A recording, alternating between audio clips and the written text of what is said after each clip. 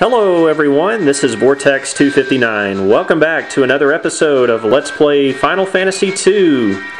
Today we're going to continue making our trek through the Cyclone. In our previous episode we had just enough time to explore the first couple of floors of the Cyclone. We found a couple of treasure chests. One contained a ripper knife and this one contained a poison axe. So let's go ahead and equip the poison axe on Guy. I'm going to replace his ice lance. You can see the poison axe is an axe with a poison dipped blade. You can inflict the poison status on a monster with the poison axe. And you'll notice I actually have two poison axes. That's because I actually won an extra one off one of the monsters I fought. And hopefully I'll be able to demonstrate that particular monster soon. So I'm lucky enough to get to equip two poison axes on Guy and take his attack up to 173. Alright, well this is a dead end, so we're going to have to do some backtracking. So let's go back across the electric floors here and go back to the staircase.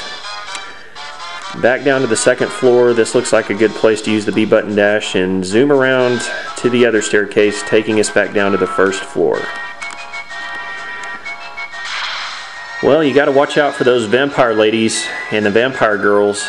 Seems like their physical attacks cut right through your defense. The amount of damage they do seems to be based as a percentage of your maximum HP. Look at the number they did on my party. Wow.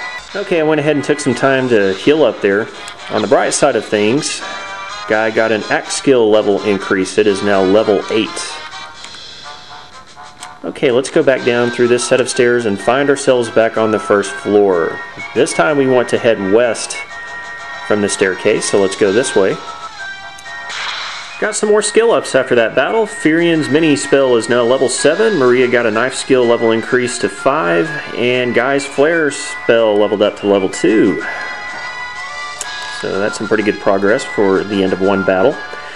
Okay, we are back on the second floor, but not for long,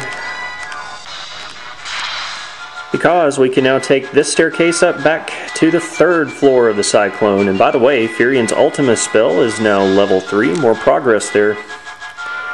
Okay, on this floor we have access to two staircases. Let's go ahead and take this one first in the northwestern corner of the room. And this will take us to the fourth floor, and we'll be able to pick up two treasure chests. Take your pick. You can either go left or right here. Guess I'll go right first. By the way, you can fight wizards here in the Cyclone. If you want to try to get an extra Osmos tome for one of your characters, you can try hunting down these monsters. They've got some very nasty magic they can use upon you. You can see they've already turned Maria into a toad. So I'm just going to keep fighting my way through the wizards, see if I can win an Osmos tome, and I'll meet you back on the floor. Boy, you want to talk about an annoying monster.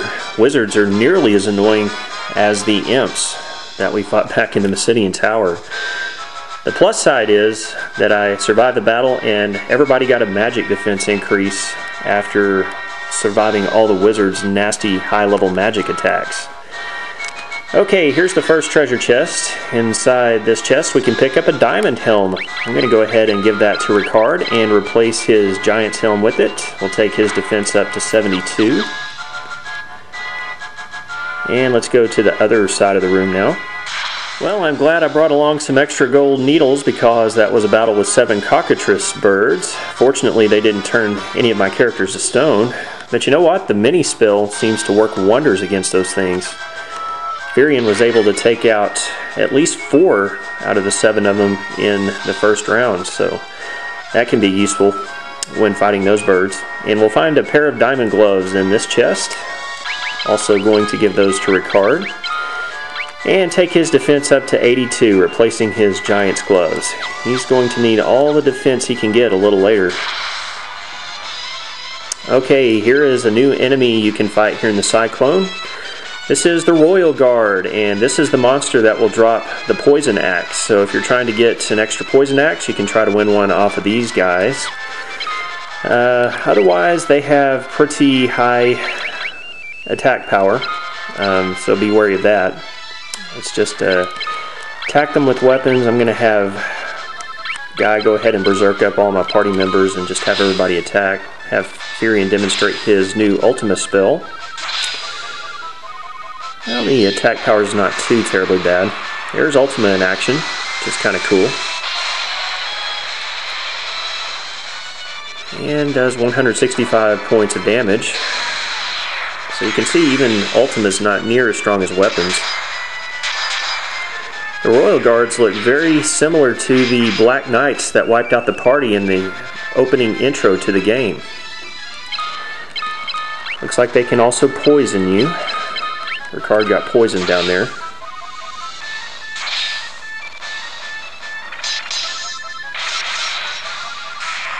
One down, one to go.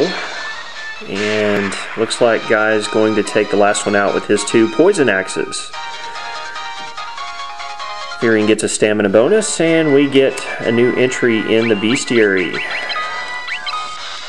The Royal Guard can be found at number 90. You can see it'll drop a poison axe, a unicorn horn, and a stun and warp tome.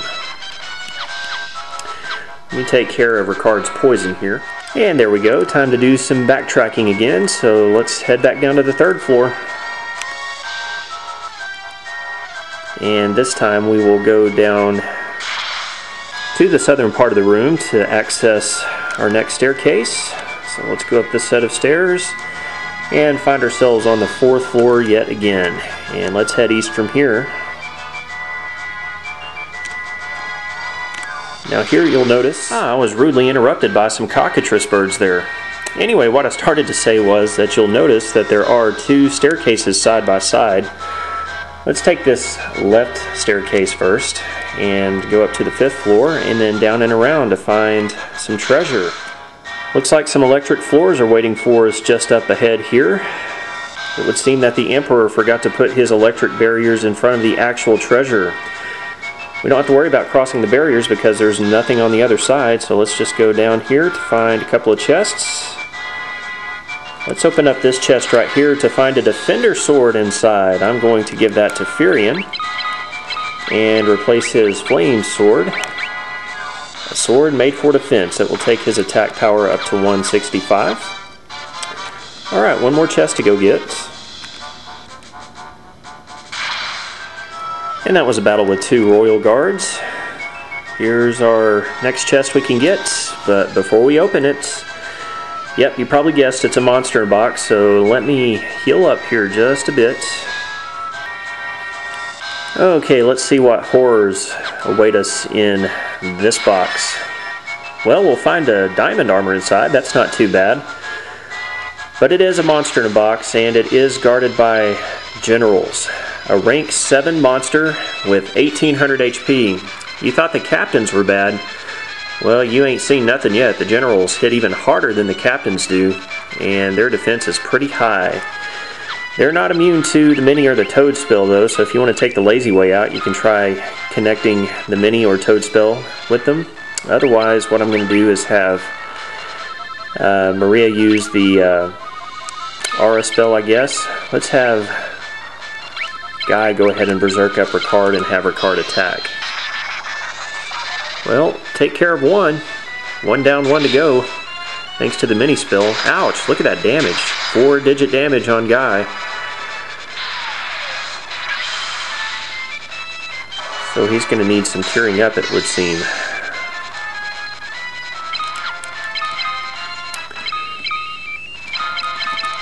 Well, I'll take my chances here.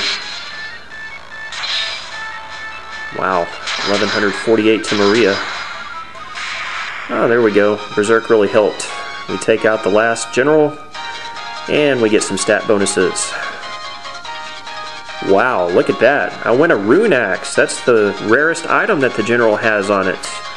I am very impressed. I'll definitely take that. Man, well, let's take a look at that entry in the bestiary here. The entry for the general is number 106.